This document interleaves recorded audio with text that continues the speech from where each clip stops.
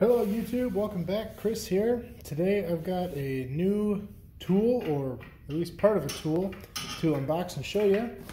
This is the Park Tool TSB 4.2 Truing Stand Base, and this is for my TS 4.2 that I just got not long ago. So let's go ahead and open this up and take a look at what's inside.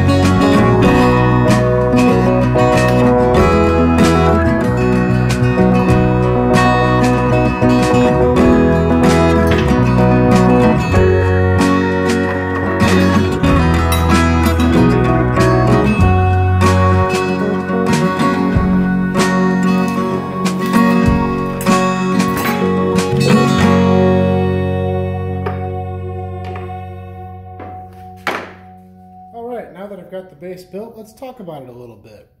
These bases are great. This is the first time I've owned a TS 4.2, so this base is new to me.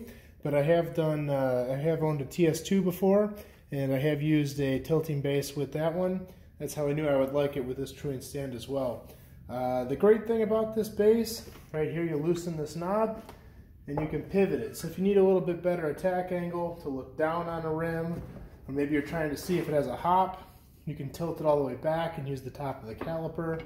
Just gives you a lot more versatility to this and a lot more stability. So this base, without mounting it to a bench top, is super stable. It's going to give you a lot of stability here when truing. If you want to, it does have 4 mounting holes, 2 on the side, 2 in the front here, so you can mount it to the bench top, but not 100% necessary if you need to move things around, or some people just don't like having a truing stand mounted because they like to be able to hit it at different angles or whatever they're doing. So to each their own. Of course, it's got the handy trays on the side here. This is great for obviously your spoke wrenches, bigger tools over here. These guys here you can use for spoke nipples, which is a real common use for that. You can also, I know some people don't always use the little plastic tips. You can keep them there. and then use the metal ones. And if you're doing a carbon rim or something, you're worried about scratching, you can put these on there. So a lot of stuff you can do with this. Hope you enjoyed this video. If you like this, please like and subscribe. I'm going to do more videos just like this in the future. And we will see you next time.